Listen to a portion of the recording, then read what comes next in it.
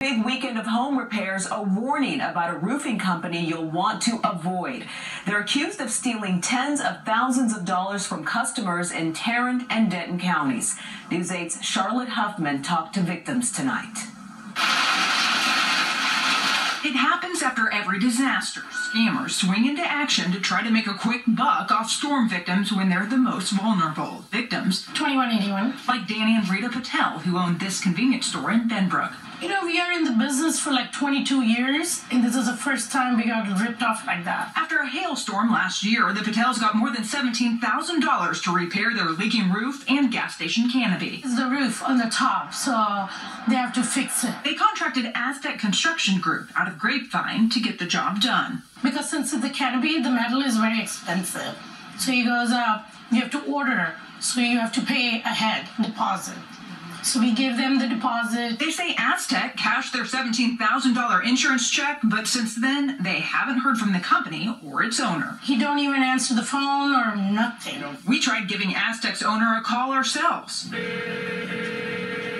But as you might expect, no answer. And the voice mailbox, that was full. We don't even trust any roofing company anymore.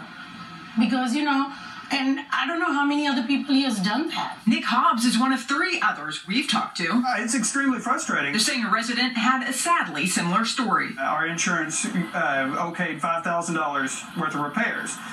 He came over to our house, we filled out the contract, and we handed him over the check from the insurance company. But he says Aztec never returned. So I called the Better Business Bureau because they had an A+ rating on the Better Business Bureau, and I reported what had happened. The BBB of Fort Worth has since changed that A+ rating to an F, saying they've heard from dozens of consumers claiming Aztec Construction Group cashed their insurance checks and never showed up to do the contracted repair work, making Aztec one of the most complained about companies in the Fort Worth service area.